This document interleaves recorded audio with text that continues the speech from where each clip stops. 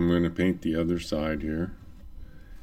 And if you take a look at that picture where I've kind of designated the 7 grooves to put the paint in, the groove 3, 4, and 5 are kind of shallow. So those are the ones that, you got to be a little bit careful with on this profile of a door.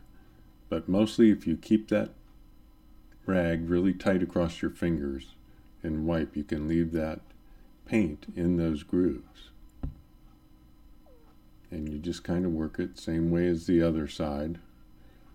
Still using the dry cloth here, getting most of it out with the dry cloth. By the time I'm done using the dry cloth on this, wiping off, the paint's pretty dry. You can touch it with your hand. It'll still come off easily with the wet rag, but the paint on there is pretty dry. See, I'm touching it right there and it's no big deal. Now I'm going to take the wet rag and fine tune it. Just take off a little bit more paint and just kind of fine tune it a little bit. And using this combination of dry rag, wet rag, very effective.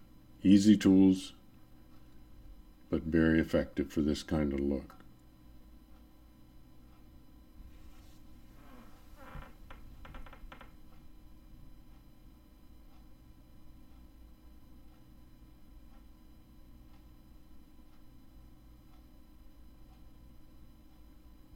And there you have it, all done.